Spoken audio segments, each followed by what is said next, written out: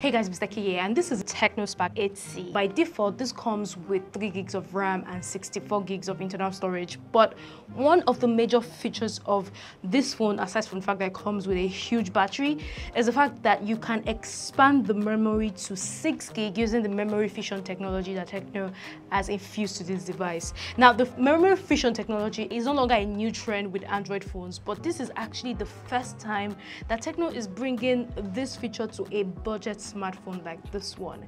Anyway, I'll show you how you can, enable this feature on your Spark 8C. But first, let's unbox this phone, shall we?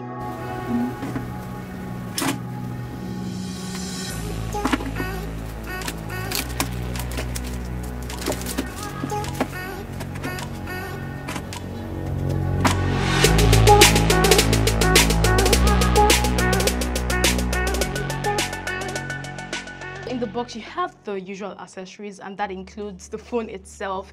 You're also getting a transparent case, warranty card, micro USB cable, a rather small power brick, earphones, and of course the SIM ejector. Now, immediately you power on the Spark 8C, you're not going to see the memory fusion tech in the settings like I said earlier, and that's because you need to install 2 vital OTA updates on the Spark 8C, right? And to do this, all you have to do is go to settings, of course, select system update and online updates. Now, immediately you'll be asked to resume an OTA update, which is about 238 MB in size. So tap on resume and wait for it to download. Now, this process took me about 30 minutes with my internet speed, but once it is downloaded, click here to restart the device. Now, once you restart the device, just wait for a couple of seconds and immediately you should get another OTA update. So all you have to do is repeat the same process again. So go to settings, go to system update, and then online update.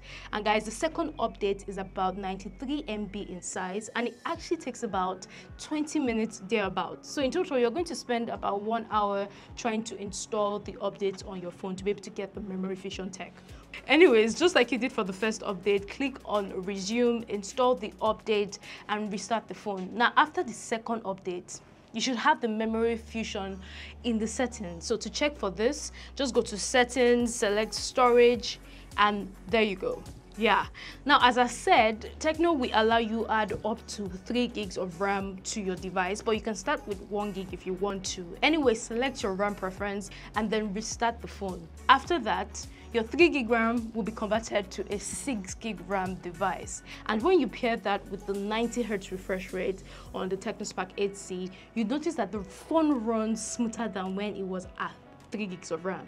Now, this brings the question of what impact does the extended RAM have on the performance. And I was able to carry out an Antutu benchmark test before I extended memory and one after extending the memory, and I noticed that there's a slight difference in the scores, but it majorly has to do with the memory score. But in the real sense of it, when you combine the increased RAM size with the 90 Hz refresh rate that comes with the Spark 8B, you are guaranteed to get a fluid performance when you are navigating through your phone. Now, the only downsides are, first, the chipset that is being used here. It's a budget-friendly chip that goes along with the price of this phone, and I feel that the chipset is not really pushing the 6 gig RAM to its limit. And there's also the fact that extending the memory means that you're going to be eating into the 64 gig of internal storage.